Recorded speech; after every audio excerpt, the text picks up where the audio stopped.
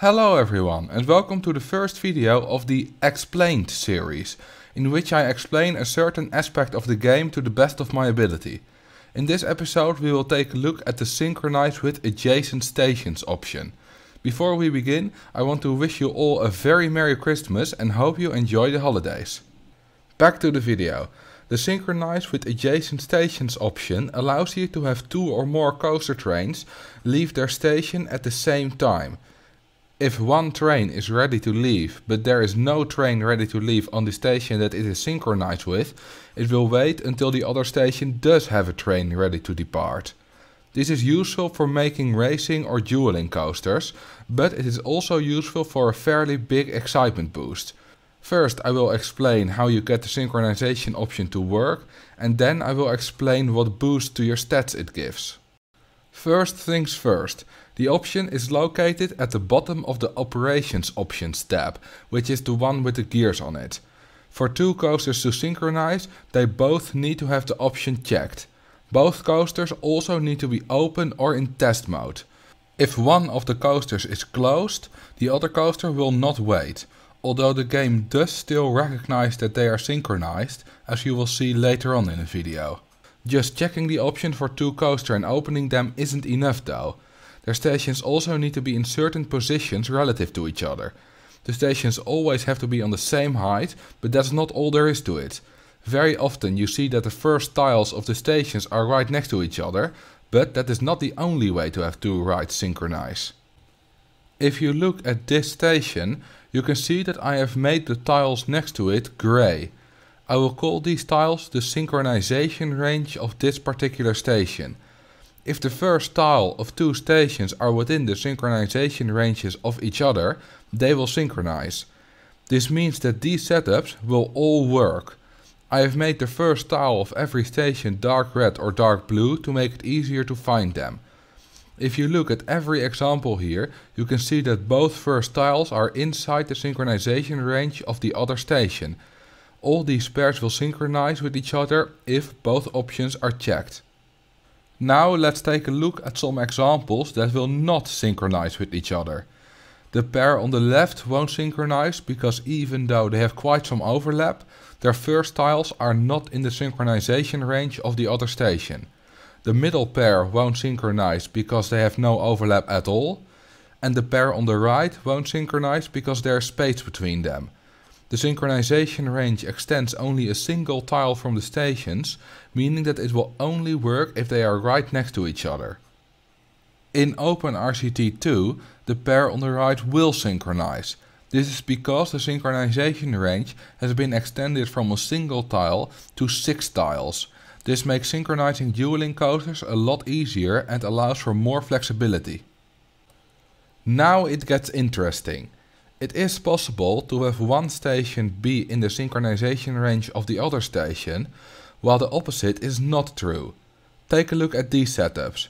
In every setup, the blue station is in the range of the red station, while the red station is not in the range of the blue station. What will happen in cases like this? As you can see here, the blue station will wait for the red station, while the red station will not wait for the blue station. This might not be as useful as the situation where both trains wait for each other, but I am sure there are some interesting applications of this.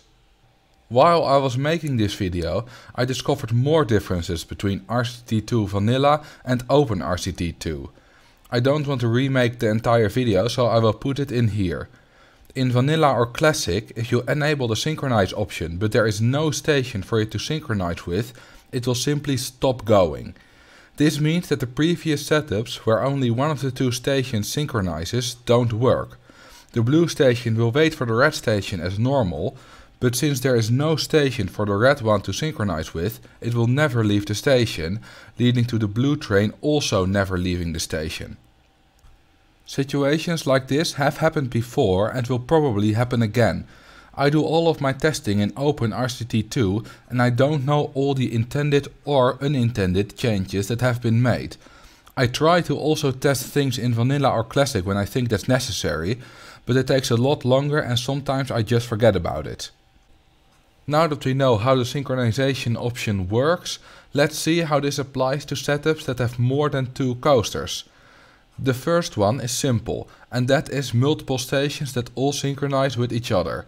If you have 4 stations like these 2 setups, they will all wait for each other and only depart if all 4 have a train ready. As long as all the stations are in the synchronization range of all other stations, this works. The most stations you can synchronize at once is 16.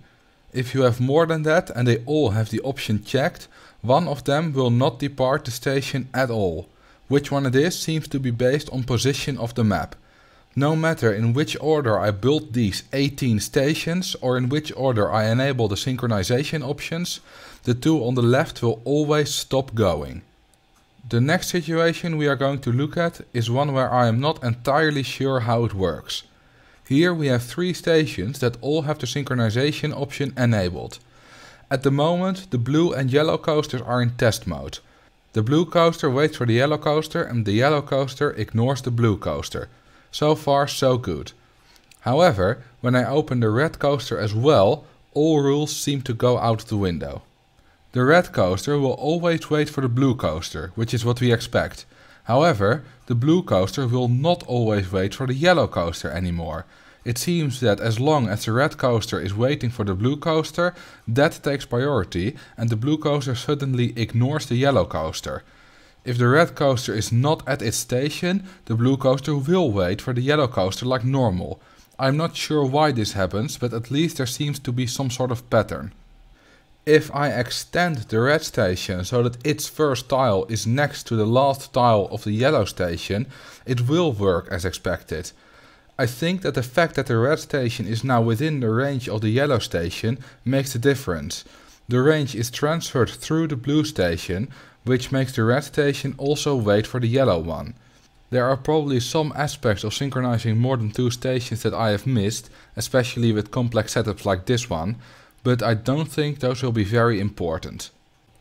One last trick I want to share with you is synchronizing 2 stations over a long distance by using multiple coasters. Say I have these 2 stations and I want to synchronize them. They are in their range, aside from the fact that they're too far apart. What you can do is add a bunch of station tiles between them and enable synchronization on all of them.